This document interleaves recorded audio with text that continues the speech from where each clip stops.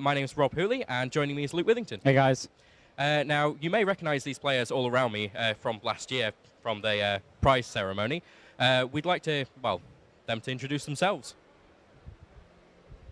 Yeah, my name is Jörg Müller. I'm 28 years old. I'm from Berlin, so I had a very short wait to get here. And yeah, I played Necros last year. I finished second place. And yeah, I played Harpies at Worlds, became 20th place, and it was a very great experience. Hi, I'm Ido Marcus. I'm from Israel, Tel Aviv. I played Shadol's last championship and I won. And during Worlds, I got 5th with Heroes. Sono Alessandro Di Patria, vivo in Italia e l'anno scorso sono arrivato terzo all'Europeo di Dublino con Burning Abyss e quindi mi sono qualificato per il mondiale e così. My name is Alessandro Di Patria. I came third last year playing Burning Abyss in the previous European Championship, and that's how I qualified to the World Championship. Thank you very much. Now, you may notice that we're missing a body. Ricardo Loggia, he is actually judging this weekend. We couldn't find him today, but rest assured we will have a one-on-one with him at some point, just to see kind of what his story is. Luke? Yeah, so can you guys tell us a little bit about the tournaments that you've played in since we last saw you in Dublin, and how you qualified for this tournament? Yeah, I played the Westies Rimini, Westies Prague, the Poland National Championship, which I won and qualified in additional time, I guess. And yeah, and awards, obviously. Yeah. I got second in my nationals and also played a few of the regionals, and plus I'm qualified because of last year. Alessandro, what tournaments have you been playing since Dublin last year, and how did you qualify for this event? Alessandro. Dopo Dublino ho giocato l'ICS di Rimini e ho giocato un mesetto fa il nazionale italiano e così, questo. After Dublin, I played YCS Rimini and I played the last Italian National Championship. Thank you very much. Now, the reason we're all sat here is because, well, all of you went to the World Championships in Kyoto, Japan. So we just want to ask a couple of questions about that, your experiences whilst you were there. Now, from what I understand, some of you had to take some crazy routes to actually get there. I think it was you, Jörg. You had a fair few stops that you had to go on to be able to get over to Japan, wasn't there? Yeah, it was like Berlin to Helsinki, Helsinki to Osaka, I believe, and then with the bus to Kyoto. Yeah. I took a flight to Turkey, to Istanbul, and then a direct flight to Kyoto, so my trip was kind of easy. Qual è la tua rotta per andare a Giappone dall'Italia?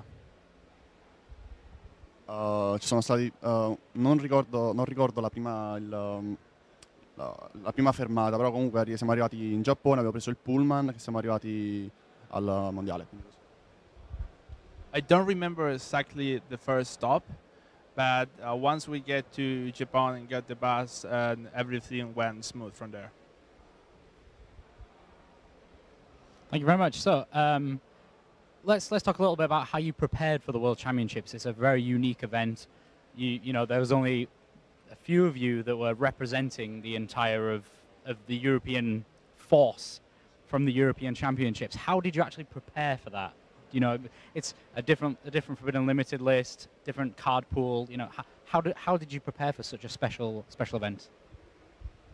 Actually, I made a Facebook group, introduced a lot of people, all I know, and we discussed a few deck choices and actually came up with Harpies because I predicted a lot of Clifford and Satella Knight decks. But in the end, I played against Necros. I did a brainstorming with my friends about what is going to be the meta, and we agreed it's going to be probably Taylor Knights and Cliffords, and we didn't took Necros at all as a count. So I chose Heroes to be the best counter to these strategies, because Heroes can use Masked Hero Acid to nuke the entire spell and trap field, and I played the Mystic Tomato to help me get the Dark Law faster. Ho testato completamente online perché comunque io vivo lontano dai miei amici, quindi non ho potuto testare con i miei amici e comunque ho deciso di giocare Hero, però apparentemente è stata una brutta scelta. I decided to play a lot offline because I couldn't really play a lot with my friends. At the end, I decided to play Hero, and it didn't seem the best choice for the tournament. So it sounds like you all you didn't just rely on your own brain to sit and think about this. You all took all of your friends and various people you knew and really took all the power that you had within your group of friends to try and make the best deck you could. Was everyone quite receptive? Were they all quite happy to help, you think? Yeah? Yeah? That's good. You guys were in Kyoto in Japan, which is an absolutely beautiful place to be. I mean, surely you went and saw the sights. I mean, what was your favorite part about being in Kyoto?